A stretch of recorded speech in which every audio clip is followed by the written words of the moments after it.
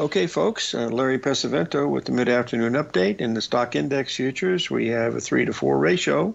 The ratio means we got the Russell down a little bit, which has been the weakest. The strongest, of course, NASDAQ, second S&P, and third the Dow are all up. Treasury notes and Treasury bonds are still moving lower. The Fed has indicated that they're probably going to raise one or two more times.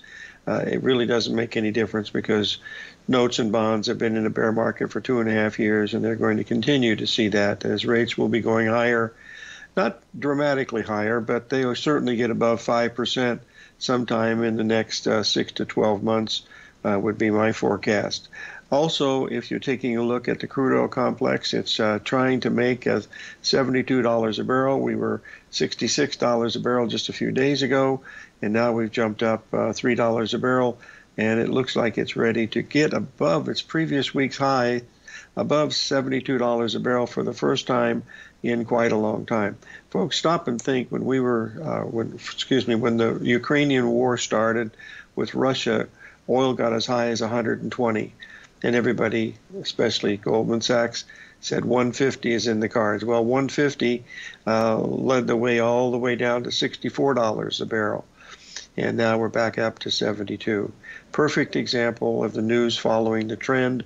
I mean, my goodness, it's amazing how it happens over and over again in these markets. I just see it day after day, how the emotionalism gets involved and people lose all perspective of what's really happening in the markets. Because if prices are going down, there's more sellers. If prices are going up, there's more buyers.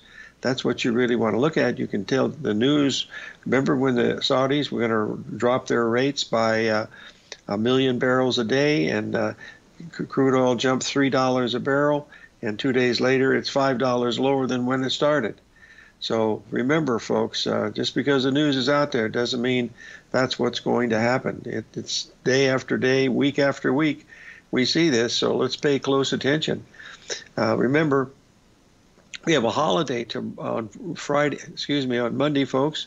The day before a holiday, the market is supposed to close higher in the Dow Jones about 70% of the time. So we'll see what's happening on Sunday night. So live every day in an attitude of gratitude, and may God bless.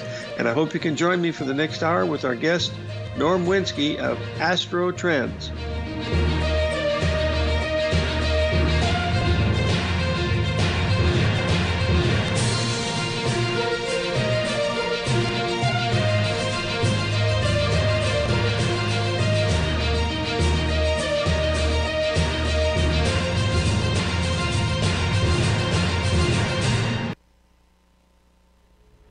If you're looking for a potential trading